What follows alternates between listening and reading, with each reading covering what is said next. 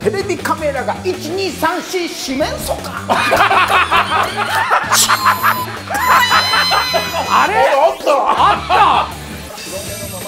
どんな対策が必要だ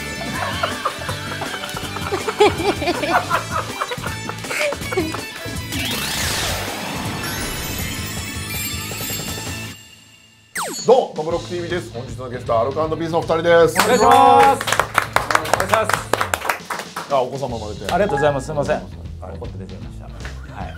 でも番組たくさん増えてるよね。だってなんかね。なんか朝の早い時間帯が増えましたね。一時期の深夜しか出れない、そんな深夜に幽閉されてる感じから急にさ、そのちょうどいい番組を飛び越して、そう真ん中飛び越えて朝だからだからテレ東の深夜で培ったノウハウが一切通じない急にね大変ですよ。本日行う企画はこちら、相方操り笑わせバトル。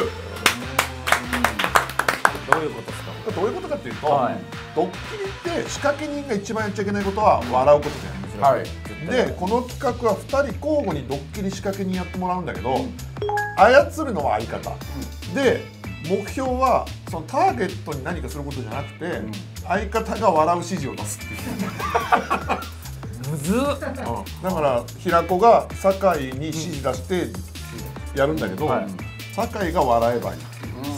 俺は笑っちゃいけないですもんね。でも状況的にはね。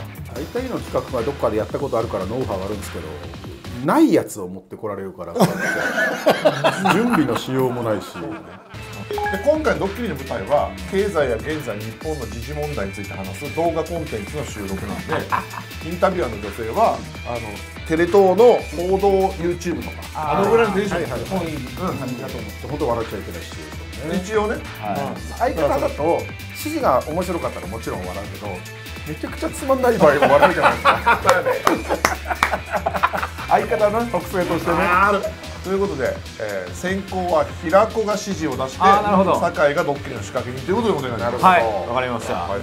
最初の MC 役は宮瀬奈子さん、25歳のグラビアアイドルの方です。初めてこういうお仕事をやる。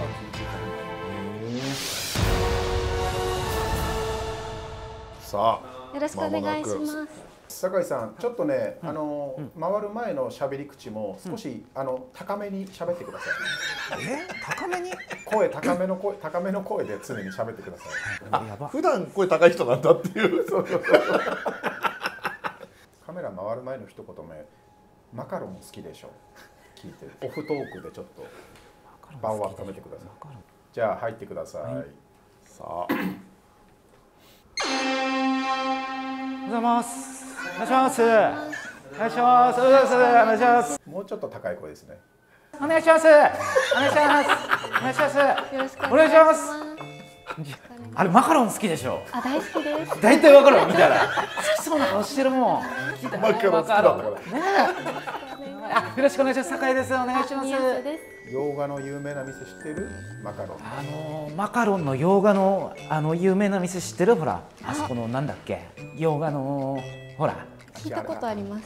あ、違う、あれ白玉だった。白玉だったわ。高校通って。あ、あれ違う、白玉かあれ。白玉の店だ。あ、じゃあ全然違う。マカロンとは違うわ。笑っちゃってんだ。はい。回ったら超低い声で喋ってください。5秒前、4、3、2。教えて日本のこと。ナビゲーターは私宮瀬奈子です。今回はお笑い芸人のアルコ&ピースの酒井健太さんに今の日本のさまざまな問題についてインタビューしていきます。よろしくお願いいたします。お願いします。手にちょっとこもってますけど。経済もこうなんないと。人差し指を立てながら、答えてください。はい、円安についてどう思われますか。はい。円安について。それはやはり人差し指を立てる。世界情勢がキーポイントになるでしょう。通貨が不安定な状況というのは10秒に1回ぐらい白目になりながら喋ってください。世界情勢がやっぱ不安定。指も立てて白目で一緒に。なかなか少ないですよね。白目向いてるけど大丈夫です。こういうね、まあいろいろ必要かな。だけ高い声で。あるでしょうけどね。大丈夫です。というと、過剰かななんて思いますけども。心配大丈夫ですか？はい。笑っちゃってる。ちなみに円安が日本に及ぼす影響について教えていただけますか？経済ってやじろべえなんですよ。経済ってやじろべえなんですよ。全部白目で言うのやめてください。どっちに振り切ってもまた戻る。戻っちゃう。というと？な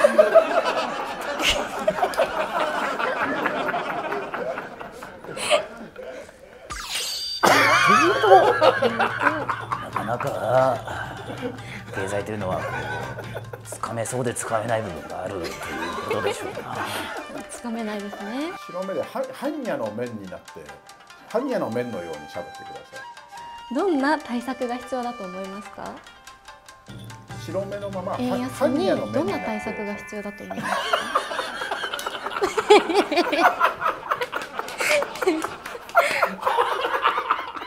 目をカーッと急に見開いてください。般若の面のまま。日銀の対策でしょう。はい、日銀の対策詳しくお聞きできますか？ゆっくり藤岡弘さんになってってください。ゆっくり藤岡弘さんにフェードインしてください。国民に円を放出流出したりすることがやはり大事だなと思いますけれども。なるほど。先輩にせい。ちょっとついやはりていけない。ね、お金のこともいいけどね、やっぱりはい。大自然の中でね、朝飲むコーヒーはうまいですよ。ちょっと次の質問に参りたいと思います。世界経済フォーラムが総会でインターネット上の仮想空間メタバースに関する官民の私たちの俺そういうの分かんねえな。分かんないですか？ちょっと私もちょっと俺そこにベスパ止めてんだ。ベスパ。知識が探偵物語で止まってくる。指立てて白目向いたまま松田優作続行してください。だけどそういうよ。ツーリングでもな行きたいやっぱ。あんた何なのさ。違う。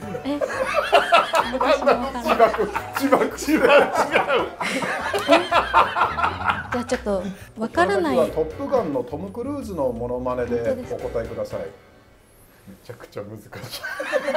どうすんだろう。本当ですか？メタバース。トムだ。顔だけトムだ。トムだ。メタバース言うの。トムだ。トムの対談だ。ブランチのインタビューみたいな。反戦の対談だ。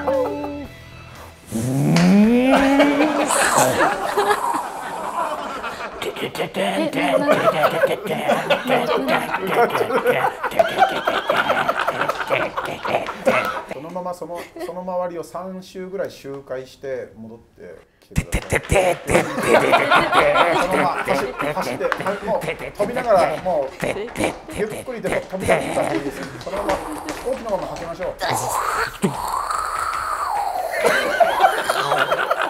デンジャーゾーン歌ってください。そのまま。終了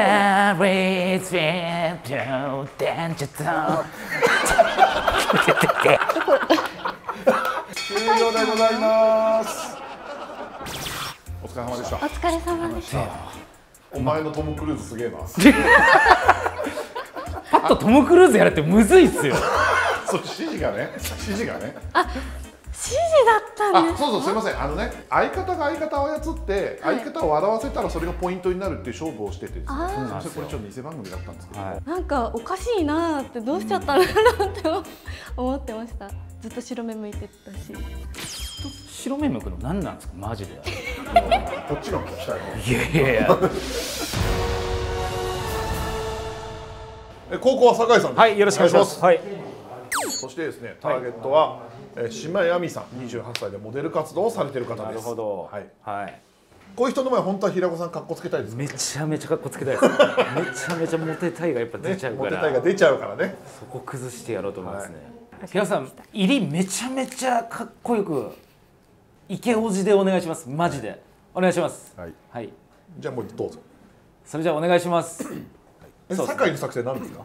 やっぱりこう平子さんが普段やらないようなギャグとかやらっちゃじゃあ渋く入らせるのは振りね。う。はいまだ自分が一発ギャガーだと思ってない。おはようございます。平子と言います。お願いします。よろしくお願いします。ありがとうございます。この勢いがあなたって飯食ったんですか。本当ですか。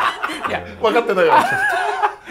一番やりやすいところでやってます。周波数一番やりやすいところでやってます。平子さん、ここからあなたは一発ギャガーです。原西さんのような立ち回り。回ったらね。お願いします。回ったらお願いします。プーから行きましょうか。回ったら。回ったら行きましょうか。はい。プーから。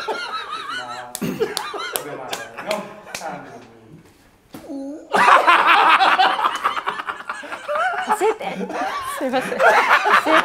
もう一回すみません。ちょっと渋めのプーもらってもいいですか。5秒前。4、3、2。教えて。このこと。私島井亜美です。一番やりたくないんだから。今回はお笑い芸人のアルコ&ピースの平子祐希さんに経済や時事問題についてなるほどな、なるほどな。インタビューしていきます。よろしくお願いします。なるほどな、なるほどなるほどなるほどな。うまいな。ごめんなさい。これ見しました。ディレクター一回入ってもう一回やろうかって言っちゃうから。それで一回渋くして平子。それでもう一回。はい、すみません。そうですよね。申し訳ないです。すみません。ごめんなさい。平子さん、回ってないとこ渋めでお願いします。回ったら急に。気にしなくていいよって。見えてる。見えてます。すみません。本当すみません。気遣いがやっぱすごいね。回ったらもう全力で全力プー。一マックスのプーお願いします。平子さん。はい。5秒前。4、3、2。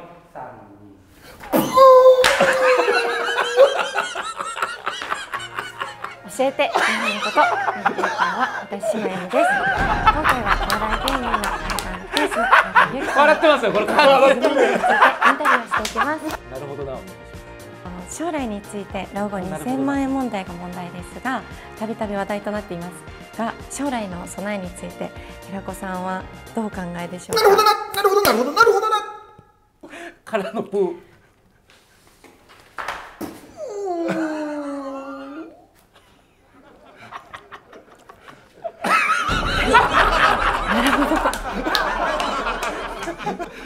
どういう顔だ。こういう。ちょっと怒ってるかな、これは。日本の経済にとって年金は背骨のようなものです。背骨を引っこ抜いたら立ってられへん。まあ日本の経済にとって年金制度っていうのは背骨のようなものだと思うんですよね。はい。で背骨を抜いたら立ってられへん。なるほど。今なるほどって言いました。今なるほどって言いました。なるほどって言いました。なるほどって言いました。なるほどって言いましたか。なるほどな。なるほどな。なるほどなるほどなるほどな。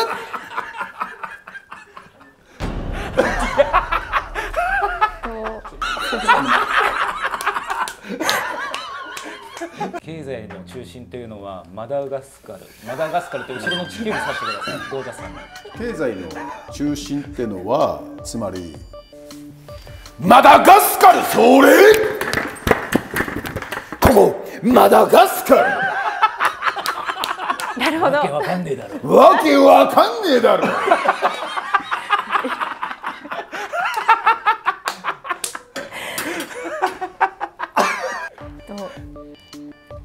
それでしたら30年後の日本はどのようになるかなって予想で。もうそろそろオリジナルのギャグも見たいけどね。ちょっと平子さんオリジナルのギャグみたいのでお願いします。例えば今この現状だといやないはずですけどね。ギャグがテレビカメラが1234四面楚歌。あれあった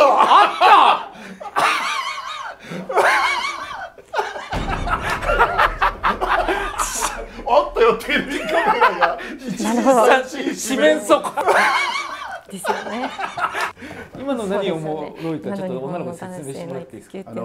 今のは整えられたものではなくて、今この現状だよね。カメラ1234台あるっていう中で、1234リズムを取った後に4台になぞらえて四面楚歌、四面楚歌で四面楚歌のこの語尾から顔抜き出して彼に血を吸われて、最後のこの「怪」っていうこのアクションで締めていくっていうところで、動きだったり今この現状を利用するというか、それを踏まえてもう一度じゃあ見せますね。でそれを踏まえてもう一度見せますと、カメラが1234四面楚歌カにさせれて怪。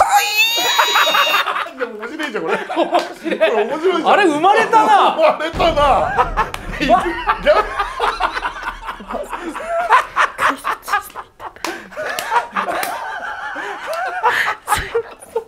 すごいな。まだあったりすんのかな、ギャグって。平さんまだありますギャグ、この感じ。今のすごい良かったっすよ。次の質問。では次のギャグでお願いします。質問なんですけれども、男性の育休取得率を上げるにはどのような対策が必要だとお考えですか。って考える視線を下に下げたらば、下は柔らかな砂浜でござい。コンクリートでございやした。ギャグじゃねえだろこれ。ギャグじゃねえ。ちょっとなんだこれ。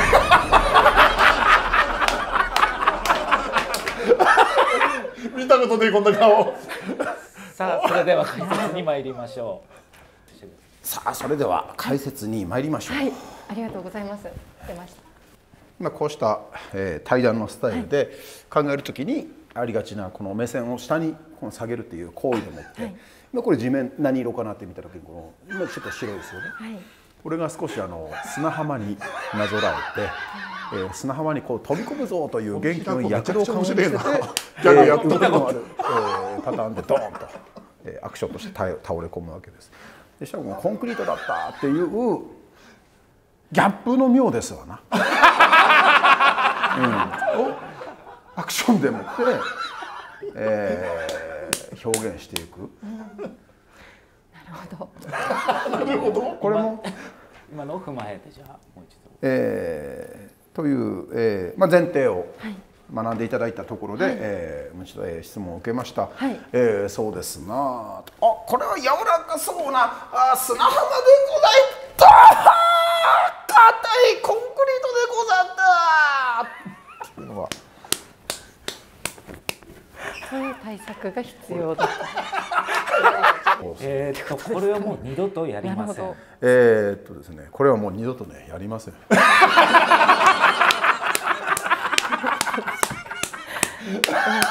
そのような対策が必要だと。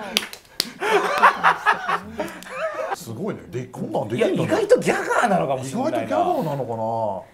ちなみにちょっと最初の方に質問していた将来についてのすいません老後2000万円問題なんですけれども、私もちょっと2000でいけますギャグってよろしいでしょうか。2000万からね。2000万ですね。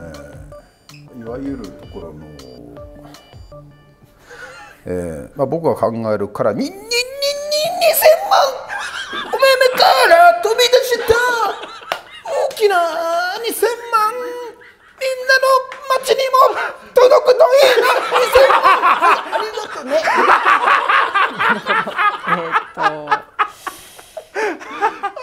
届くといいですね。私も思います。ただその老後の2000万届くといいなとは思うんですけれども、現状多分届かないんじゃないかっていうのが問題となっていると思うんですね。で、その年金制度についてはどのようにお考えでしょうか。すごいわ。今いくらって言いました？ごめんなさい。今いくらって言いました？大体皆さん2000万円あれば老後いいんじゃないですか。2000万？2000万？お願いします。大きな数字。みんなの家庭に届くといいな。2000万。はい、あげましょうか。ざいます。